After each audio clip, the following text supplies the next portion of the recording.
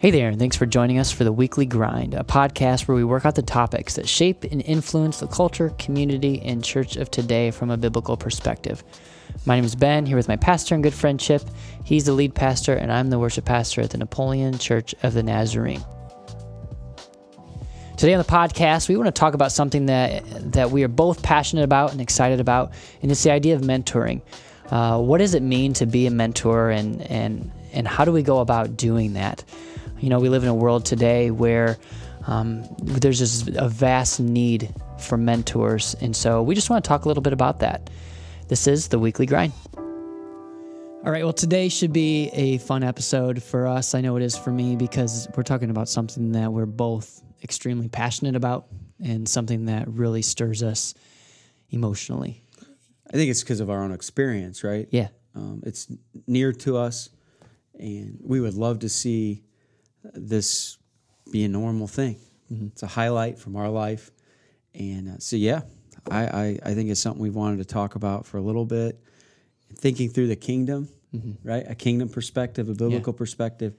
This is a part of that that could make a huge difference when you think through individual lives that then make up the kingdom, the church, right? Yeah, and while you don't maybe see it at the time, as I look back on my life, I can see just a remarkable growth, personally, spiritually, and when I look back at this, and it's the value of mentoring. Yeah. And so we want to talk about mentoring today and what that looks like, what the biblical role of mentoring looks like. We use another word a lot of times, discipling. Right. And I think if we're intentional on certain things, then it is discipling, and just the fruit of that is a powerful thing. Yeah, I think they do these studies, numbers bear out. Mm-hmm. Young adults especially, but even at my age, I still have this desire, but young adults especially, there's a high rate or high percentage of young adults that would really love to have someone older or someone more experienced come alongside them and help them navigate through life. Someone that they can gain wisdom from, watch them go through stuff. I've read before studies that 70% of young adults in our churches would love to have, in essence, a mentor. Mm-hmm. And I grew up with this old phrase, more is caught than taught. Yeah. Right? You can talk all day about what should happen, but the most outstanding lessons that I ever learned was when I observed somebody live out truth. Mm-hmm.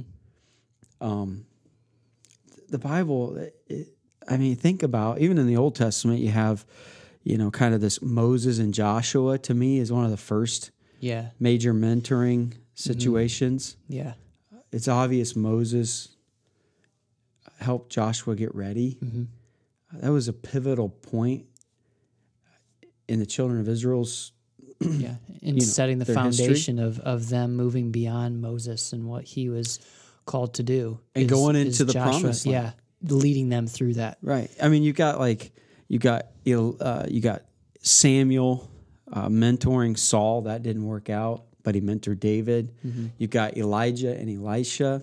You've got these examples through the Old Testament. What's cool to me is the New Testament. You have Priscilla and Aquila with Apollos. You have Paul with Titus, Timothy, right? Mm-hmm. And then Timothy with Epaphras. Yeah. All these, but what's the main illustration of mentoring? Yeah. It's Jesus Christ himself, right? Yeah, it is, yeah. And what is more caught than taught? Yeah. And his approach was, you guys follow me. Yeah. Watch me as I teach, but watch me as I live. Yeah, and that's what I was going to say, is seeing Christ lived out in their lives. Absolutely. And them being able to witness that and to see that practically, like you said, catching that. He models It's like the prototype for what exists in the kingdom is coming alongside and not just teaching, but modeling, mentoring those who are, more young in the faith and mature. Some of that's the same age can happen. A lot of times it's maybe a generation or two ahead.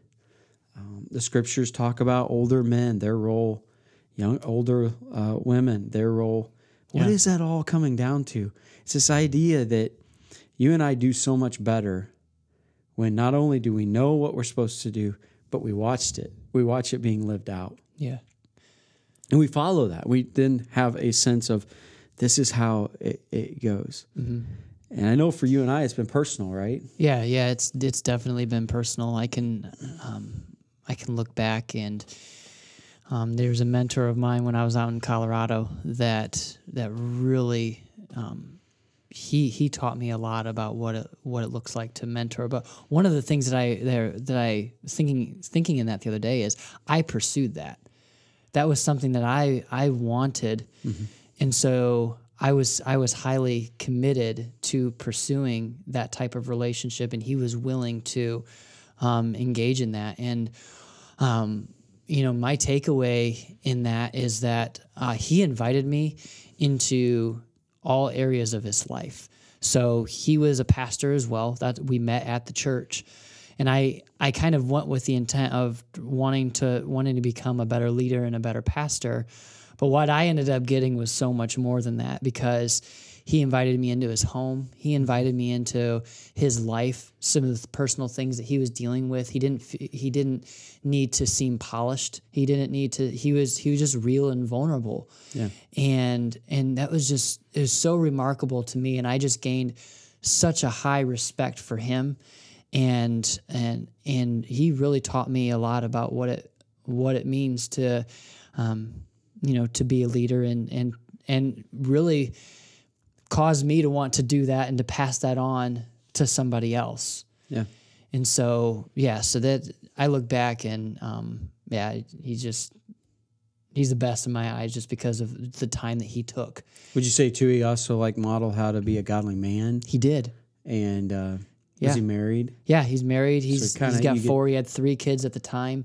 So husband and father, you're seeing it. How to balance that. And he really taught me balance, especially in ministry, because in our context, it can be weird hours, and really how to live in a household that is a sending household.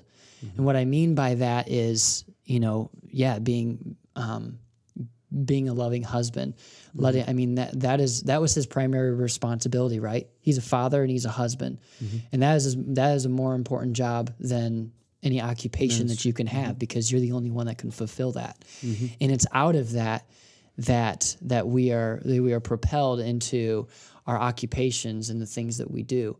Yeah. And he brought me into what it looks like he's crazy about his wife and he's crazy about his kids. And so that it really taught me a lot about balance and about setting limitations on other areas of my life to make sure that my household is in order and to keep that in order first. And it gives you a goal. Yeah. Or an expectation. Something to aspire to. That when you're making decisions, you make those decisions in light of what you know is possible, because you've seen it lived out, and you don't sell out. Right? You don't sell yourself short because somebody has provided an example ahead of you that, wow, this is what I want. And for this to happen, this decision would sell me short of that. It's short-sighted, or it's not, I think there's so many scenarios where this plays out in our day-to-day life and who we become. Yeah. For me, it was the same. It was in college. Yeah. It was honestly a professor who just modeled this kind of attitude of, I'm teaching all this stuff that they need to know, but I'm willing to be vulnerable and transparent and open about my personal life, because I want these guys to get it holistically.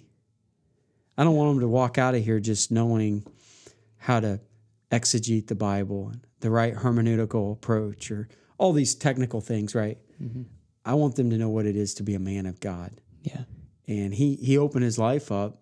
It was incredible. I mean, it really, for me, helped me in so many ways. And he was a mentor. I see Jesus doing that. I see Paul doing that. And then beyond that, Timothy did that. Mm-hmm. And I think it's always been a understanding that the kingdom should be the place where mentoring absolutely is always happening, and it's leading the way. Yeah. I mean, think about like even the Boys and Girls Clubs of America. What are they wanting so bad? Yeah. Mentors. These mentors, yeah. Wouldn't it be cool if the kingdom was just full of this idea, where even the world looked on and say, wow, that's the way it should be? Yeah, and it's okay for it to, I mean, it's supposed to be messy and organic. It doesn't have to be structured. It doesn't have to be, yep, we're going to meet 6 a.m. coffee and we're going to go over this passage of Scripture and study it. No, it's not. It's so much more than that. That's It's really fourfold is kind of how I've learned to understand it. You have inviting them into your personal life, mm-hmm. like we talked about, your family life, mm-hmm. and inviting them into your church life, mm-hmm.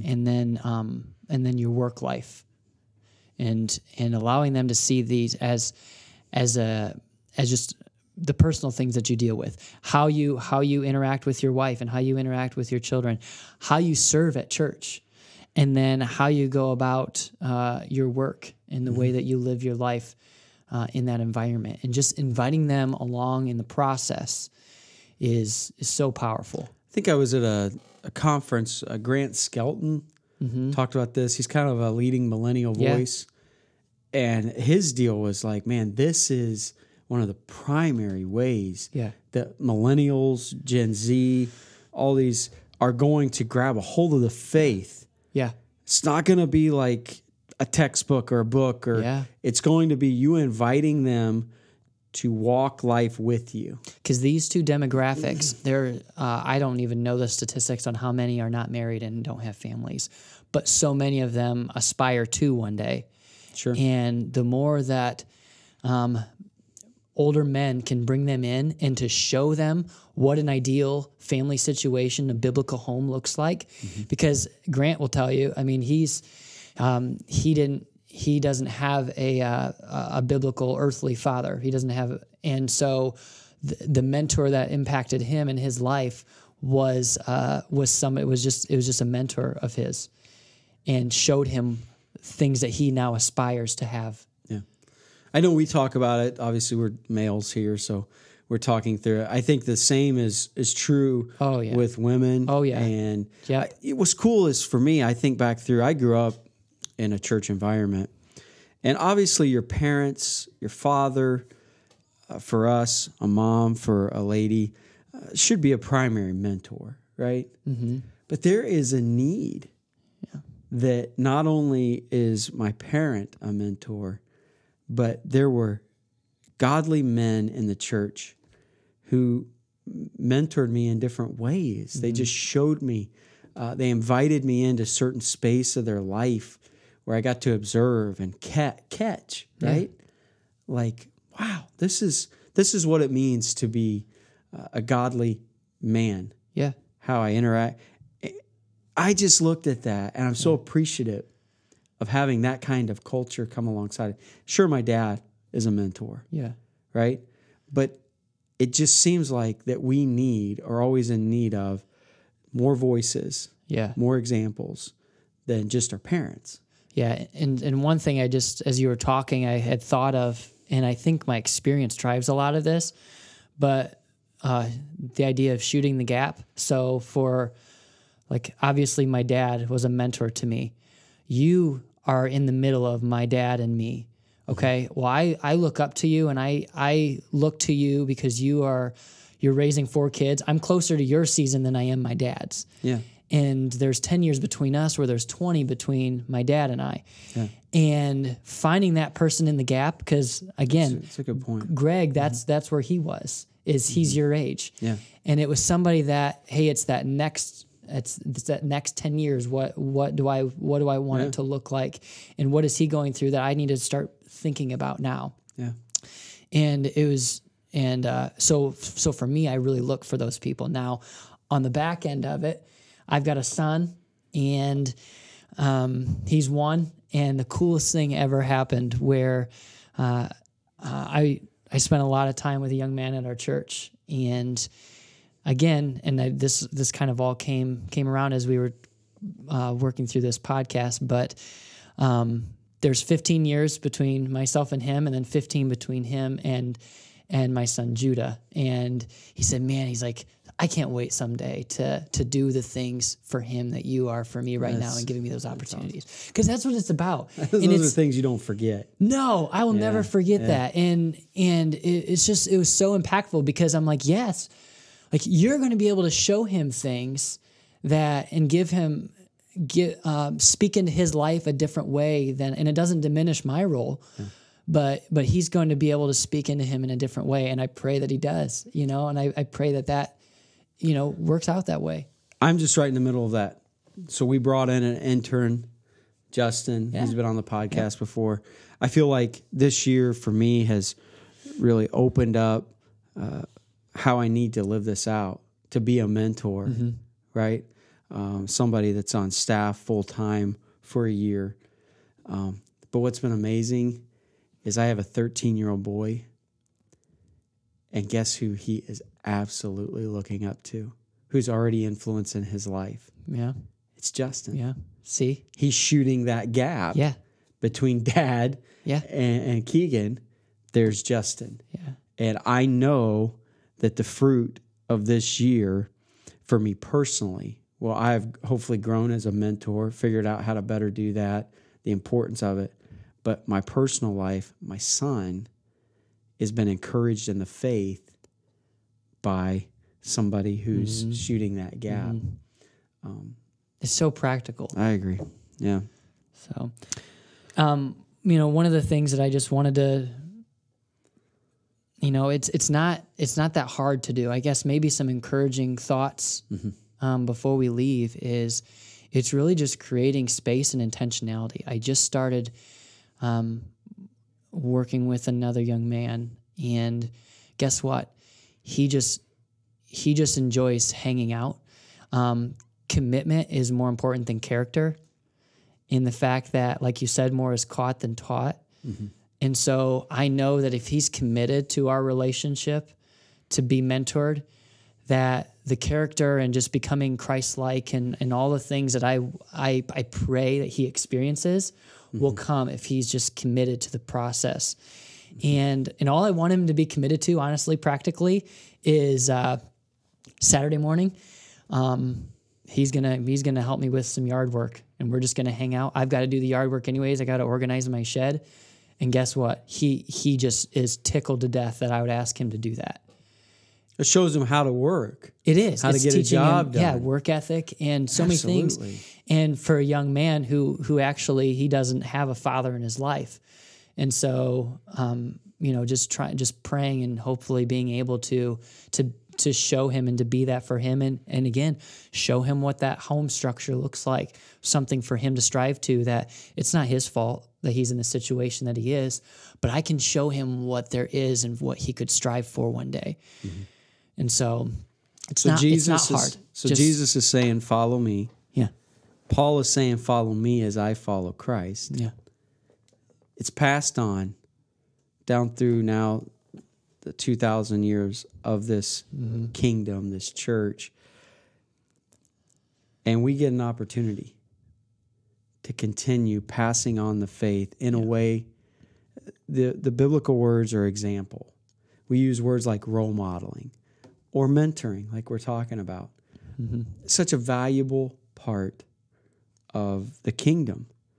And I like what you said at the beginning when you talked about the mentor in Colorado. I willingly sought it out. He was willing to do it. I think there's a willingness that comes from both sides. Willing to mentor, willing to be mentored. Yeah. And in that, I think that our faith is strengthened. We become wiser. This thing gets healthier. Decision-making gets better. So much. Yeah. And so I think for us, our challenge today, because we are experiencing it right now, we have thought back through our past, how much it's meant to us. Are you willing to mentor, right? Yeah. Yeah. Are you willing to mentor, or are you willing to be mentored? Yeah. And probably right now in my life, we all need both. Yeah. It's the old school, so much. who are you discipling and who discipling you? Yeah. This all kind of is the mix of the cake, right? How to bake or how to make the cake. Yeah. And so we're just putting it out there, a challenge. Are you mentoring anybody? Are you seeking out those opportunities? Are you seeing the value of that?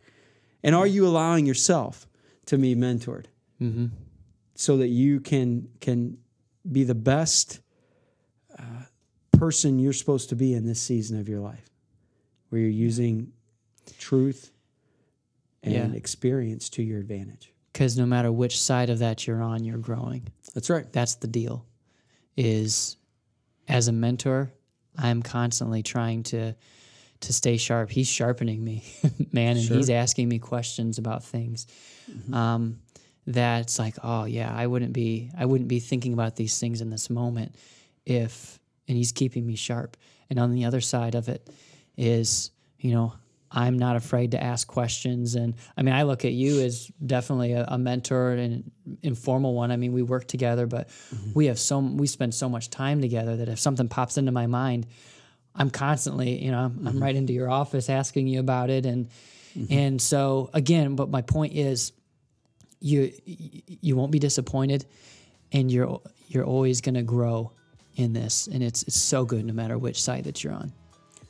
Again, back to the kingdom being a city on a hill. I think a piece of that shines is a healthy community of people where there's plenteous role models. And this is all taking place. Yeah.